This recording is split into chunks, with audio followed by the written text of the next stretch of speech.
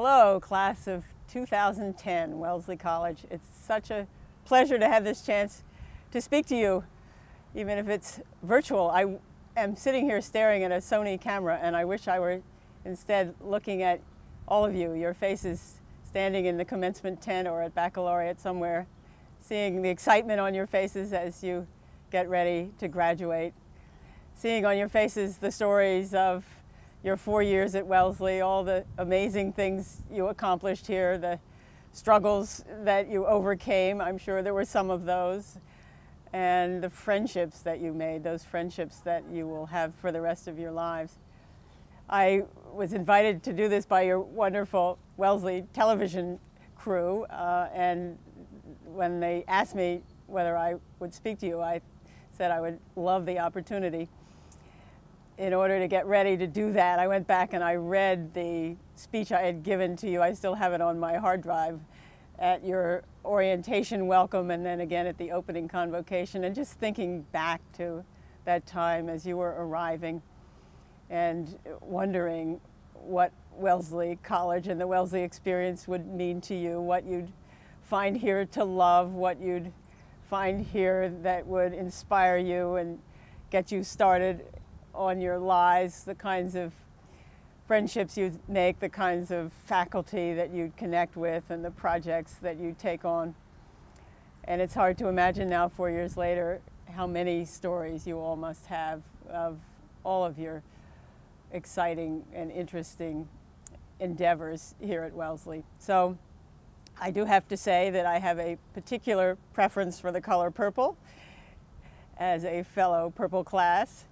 And I have a really, really special place in my heart, and always will, for this class of 2010. You arrived when I had already announced that I was moving on, and that last year, your first year, you were all settling in and figuring it out, or trying to, and getting your rooms organized, and then trying to make sense of the curriculum and all the things you had to do in those early days. And I was figuring out how to say goodbye, which was also hard in its own way. After 14 years here as the president, I've got a great life now. I'm happy to say there's life after Wellesley.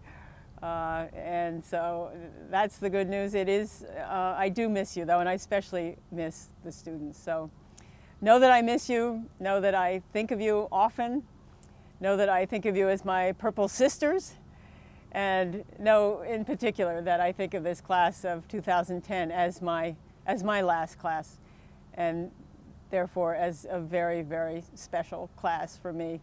And also know that I wish for you every kind of happiness in the future, all kinds of challenges and opportunities, every kind of success. But more than anything else, I wish for you a life of learning throughout your lives, opportunities to take on new challenges, find ways, new ways to serve, to put your incredible gifts to use in the world.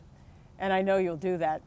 I'm just sitting here, as you can probably see, in front of Alumni Hall. I've just finished with an amazing afternoon for me, at which we celebrated the reopening of Alumni Hall, and the trustees now have rededicated it with my name on it. So that's pretty amazing.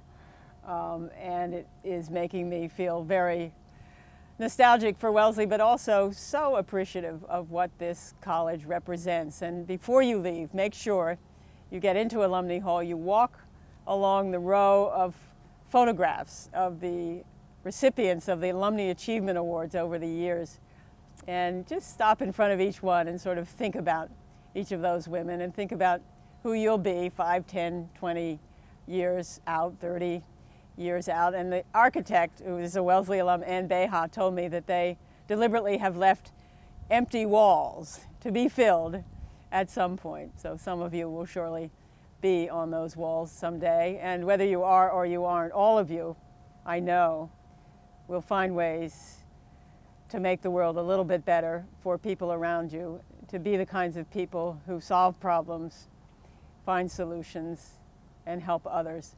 So Godspeed to you all. have a wonderful senior week and commencement. I'll be thinking about you as you go through all of that.